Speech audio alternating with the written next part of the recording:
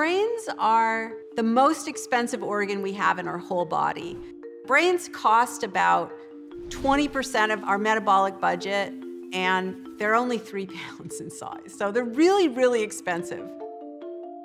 So I sort of wondered, well, why did brains evolve in the first place? Like, what is a brain good for? The triune brain is this idea that your brain evolved in 3 layers. You have the inner lizard brain, which is supposed to contain circuits for instincts. Layered on top of that is the limbic system, limbic meaning border, and this was supposedly evolved in ancient mammals. And then layered on top of that is the big cerebral cortex. That's supposed to be the home of circuitry for rationality. For many years, this was the kind of dominant view of brain evolution and brain function, and brain development, really.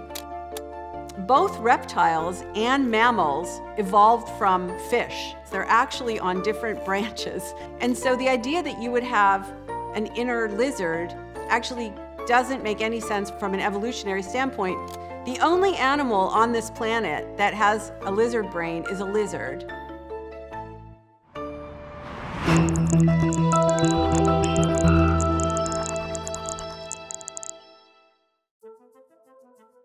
This idea of brain evolution and brain function, actually you can trace its roots all the way back to ancient Greece, to the philosopher Plato. Plato's idea was that the human psyche could be described as 2 horses and a charioteer who controlled the horses. One of the horses represented your instincts, one of the horses represented emotions, and then the charioteer who controlled them both. And this morality tale really survived through millennia. When neuroscience began as a proper scientific field, neuroscientists used this metaphor to describe the structure and function of the brain. The triune brain idea was around for a long time in popular culture, but it became really, really entrenched in a particular book that was written by Carl Sagan in 1977 called The Dragons of Eden. That book won a Pulitzer Prize, and it was explosive in popularity, and it contained the narrative of the triune brain.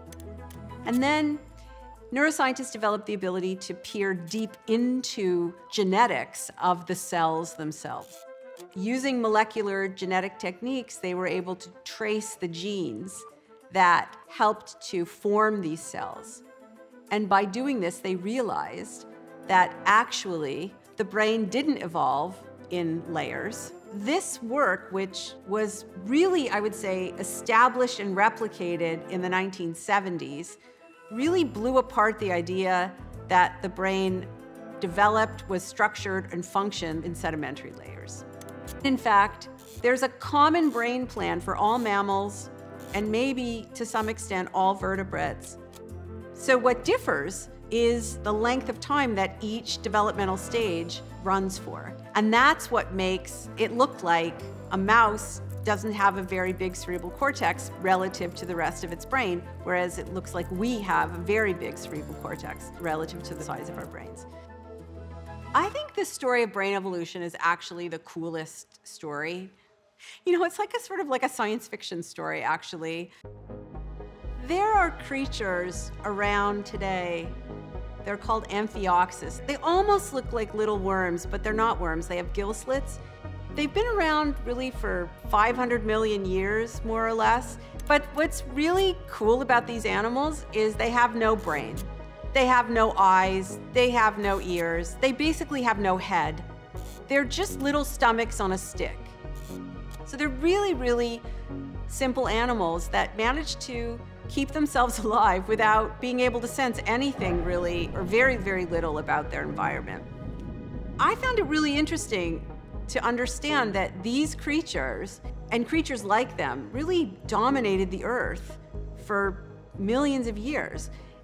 And at some point in evolutionary history, things changed. Why did a brain evolve? How did it evolve? And it turns out that scientists' best guess at the moment is that brains emerged on the evolutionary scene because at some point, one animal ate another animal deliberately. hunted another animal. So hunting turns animals into predators and prey. And this, scientists think, launched an arms race, or you might think of it as an eye, ear, nose, and fin race, to become more powerful predators and more efficient to avoid becoming prey. And so what you see happening over evolutionary time, that all of a sudden animals start developing actual sensory systems.